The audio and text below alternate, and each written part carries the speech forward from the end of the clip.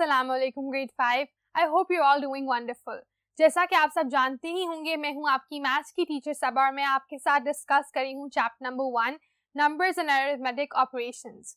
अब उसमें आज हमने बात करनी है मल्टीप्लिकेशन और डिवीजन की, and then will talk about properties of operations. So let's get to work.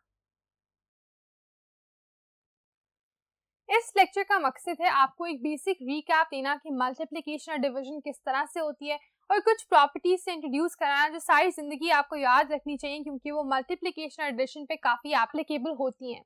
अगर अब हम देखें, यहाँ पर आपको दिया गया है एक स्टेटमेंट, मल्टीप्लाई 421,083 बाय 254। देखने वाली बात यह है कि एक 6 डिजिट का नंबर है और कह रहे हैं कि उसको 3 डिजिट के नंबर से मल्टीप्लाई करें। आप ये किस तरह से करते हो? आपने पहले भी किया होगा, लेकिन हम एक दफा फिर से गो थ्रू कर लेते हैं कि आप 6 डिजिट वाला नंबर, जो आपका ज्यादा डिजिट्स वाला नंबर होता है, उसको ऊपर प्लेस करते हैं और फिर जिस नंबर से आपने इसको मल्टीप्लाई करना है उसको नीचे प्लेस करते हैं। Another thing to note over here is कि ये जो आपका नंबर है जिसको कहा गया है कि मल्टीप्लाई दिस नंबर, वो आपका कहलाता है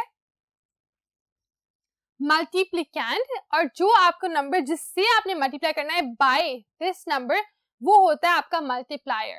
तो आप बेसिकली इस नंबर से इसको मल्टीप्लाई करें, hence this number is your multiplier. अब आपने करना यह है कि अपने मल्टीप्लायर के हर डिजिट से आपने ऊपर वाले सारे नंबर्स को मल्टीप्लाई करने हैं। आप स्टार्ट करते हैं राइट साइड से, यानी 4 से, और 4 से आप मल्टीप्लाई करते जाते हो 6 के 6 डिजिट्स को। 4 into 3 is 12, तो 1 आपका यहाँ कैरी हो जाता है। फिर आप 4 into 8 करते हो, वो क्या होता है, दैट इज 32। उसमें जब आप ये 1 ऐड करते हो तो 33, यानी 3 यहाँ आ गया और 3 आपका मजीद कैरी हो गया। फिर 4 into 0, 0 और 3 आपका नीचे आ गया। 4 into 1 is 4, 4 into 2 is 8 and 4 into 4 is 16। तो क्या किया आपने, 4 से सारे नंबर्स को मल्टीप्लाई कर लिया। 4 आपका इस तरह से सॉल्व हो गया। अब आप नेक्स्ट नंबर को देखोगे 5 को, और अगली लाइन में पहले यहाँ पर एक 0 या क्रॉस ऐड कर दिया करते हैं, and then you start multiplying the second digit. तो अब सेकेंड डिजिट होगा 5 into 3 is 15, 1 कैरी हो गया। फिर से 5 into 8 is 40, और ये जो 1 है ये नीचे आ गया, so we'll have 1 here and 4 carried to the other side। 5 into 0 is 0 and then 4, तो 4 यहाँ पर आ गया। 5 into 1 is 5 itself, 5 into 2 is 10, 0 यहाँ आ गया, 1 कैरी हो गया। 5 into 4 is 20, और 20 के साथ 1 जब हमने ऐड किया तो 21 हमने यहाँ पर लिख दिया। उसके बाद आखिरी डिजिट के लिए अब यहाँ पर हमें 2 जीरोस ऐड करने हैं, क्योंकि अब हम तीसरी दफा करें तो पहले एक 0 फिर 2 जीरोस लेफ्ट पे आप पहले ऐड करेंगे। After that you start multiplying the third number. 2 into 3 6, 2 into 8 16, 1 यहाँ पर कैरी हो जाएगा।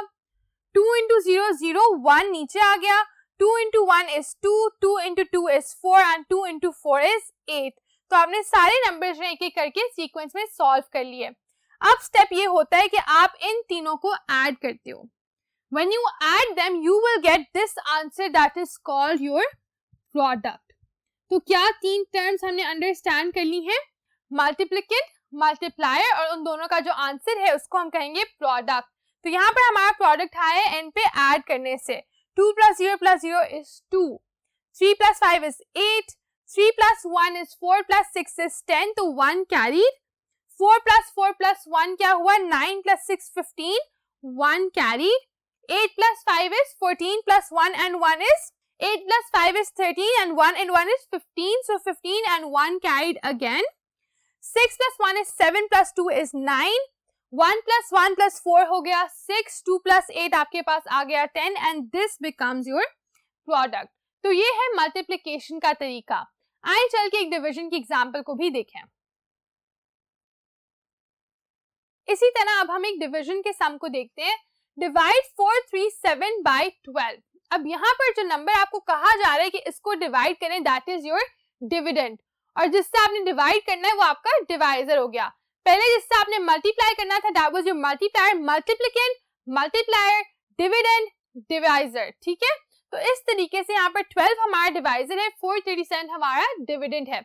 इनको हम सॉल्व करते जाएंगे और हम क्या करते हैं, हम पहले दो नंबर्स को देखते हैं। अगर एक से हो रहा है, सिंगल डिजिट है, तो आप सिंगल को देखोगे, क्योंकि 12 जो है 2 डिजिट है तो आप 2 डिजिट्स को देख सकते हो। 12 के टेबल में 43 नहीं आता, लेकिन 12 3s are 36, 43 से पहले आता है। हमने 36 लिखा और उसको माइनस कर दिया। 43 माइनस 36 7 होता है और ये वाला 7 कैरी डाउन हो गया तो नीचे क्या आ गया 77।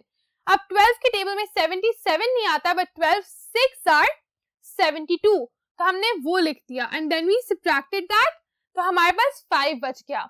अब हमारे पास जवाब आ गया है 36 और वो है हमारा क्वोशंट, जो आपका आंसर आता है दैट इज योर क्वोशंट, और जो आपका बच गया है एंड पे दैट इज योर रिमाइंडर। तो ये चीजें आपने जरूर पहले भी पढ़ी हुई हैं, इनको अभी डिस्कस करने का मकसद सिर्फ यही है कि आगे आपकी एक्सरसाइज 1C और 1D में हम काफी ज्यादा मल्टीप्लिकेशन और डिवीजन की बात करेंगे, तो आप रिकॉल कर सको एक दफा कि होते किस तरह से हैं। अगर आगे हम देखें, हम बात करें हैं प्रॉपर्टीज ऑफ नंबर्स की। अब नंबर्स की कुछ प्रॉपर्टीज हैं that will always stay the same. Properties होती हैं कैरेक्टरिस्टिक्स यानी खसूसियात, तो ये जो है हमेशा सेम रहेंगी फॉर दीज नंबर्स। तो पहला लॉ है कम्यूटेटिव लॉ। कम्यूटेटिव लॉ सिर्फ अप्लाई होता है एडिशन पे और मल्टीप्लिकेशन पे, और इसका मतलब ये होता है कि आप नंबर कौन सा पहले लिखें कौन सा बाद में लिखें उससे फर्क नहीं पड़ता। एडिशन और मल्टीप्लिकेशन में आपका जवाब जो है वो सेम रहता है। फॉर एग्जाम्पल 20 + 16 या 16 + 20 दोनों को उल्टा कर दिया ना तो कोई फर्क नहीं पड़ा, जवाब दोनों का वही है 36। यहाँ पर 30 लिखा है, इट शुड बी 36। तो 20 + 16 हो या 16 + 20 हो, आपका जवाब नहीं बदलेगा। एडिशन में इसको हम कहेंगे commutative law of addition. Multiplication में भी 3 × 4 हो या 4 × 3 हो, जगह स्वैप होगी लेकिन जवाब 12 ही आया। 3 × 4 भी 12 है और 4 × 3 भी 12 है, तो ये है कम्यूटेटिव लॉ ऑफ मल्टीप्लिकेशन। आगे चल के इस तरह के एक दो और लॉज को अंडरस्टैंड करते हैं। Another law that we will learn about is associative law. Addition और मल्टीप्लिकेशन पे ये भी अप्लाई होता है, सब्ट्रैक्शन डिवीजन पे लॉज अप्लाई नहीं हो रहे। तो अगर आप यहाँ पर देखो, इसका मतलब ये होता है कि अगर 3 नंबर्स आपको दिए हुए हैं, आप पहले कौन से 2 नंबर्स को ऐड करते हो इससे फर्क नहीं पड़ता। फॉर एग्जाम्पल अगर 9 + 10 + 8 है, पहले मैं इन दोनों को ऐड करूं 18 और फिर 9 को ऐड करूं तो 27 बना। लेकिन इसी तरह अगर पहले मैं 9 और 10 को ऐड करूं 19 और उसमें 8 को ऐड करूं तब भी 27 ही बना। तो मेरा जवाब अपना ऑर्डर ऑफ एडिशन चेंज करने से तब्दील नहीं हो रहा। इससे फर्क नहीं पड़ा कि मैं पहले कौन से नंबर को ऐड कर रही हूं और बाद में कौन से नंबर को ऐड कर रही हूं। सिमिलरली मल्टीप्लिकेशन में भी अगर यही सम आप देख लो, 9 × 10 × 8, 10 × 8 होता है 80, 80 × 9 होता है 720। और इसी तरह अगर मैं 9 × 10 पहले करूं 90 और 90 × 8 भी होता है 720। तो ऑर्डर चेंज करने से पहले मैं किसको मल्टीप्लाई कर रही हूं उससे मेरा जवाब बदला नहीं है, 720 ही रहा है। सो इन दिस वे यहाँ पर क्या हो रहा है, एसोसिएटिव लॉ अप्लाई हो रहा है of multiplication and addition. Subtraction division में इस तरह नहीं होता। आप पहले अगर 2 नंबर्स को माइनस करते हो तो आपका आंसर तीसरे नंबर से फिर डिफरेंट आता है। ये नहीं होता कि फर्क नहीं पड़ेगा कि पहले किसको सब्ट्रैक्ट किया और बाद में किसको सब्ट्रैक्ट किया। आखिरी लॉ जो हम अभी पढ़ेंगे that is distributive law of multiplication over addition. इस लॉ में बेसिकली ये माना जाता है कि अगर आप a × b + c यानी एक नंबर को मल्टीप्लाई करेंगे 2 नंबर्स के सम से तो वो इक्वल होगा by multiplying that number with each of that individual number. यानी a × b + c is equal to a × b and a × c। अगर यहाँ पर आप देखो 7 × 3 + 4 इक्वल्स 7 × 3 एंड 7 × 4।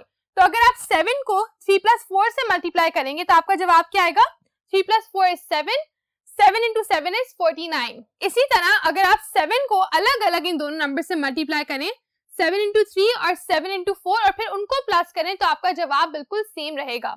7 × 3 क्या होता है 21, 7 × 4 28, दोनों को ऐड किया 49।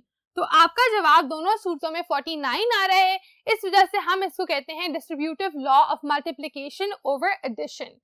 इसके साथ स्टूडेंट्स जो हमने इस लेक्चर में चीजें डिस्कस करनी थी वो रैप अप हो गई हैं। हमने पढ़े हैं 3 लॉज जिनमें आते हैं एसोसिएटिव, कम्यूटेटिव और distributive, and we have also studied examples of multiplication and division.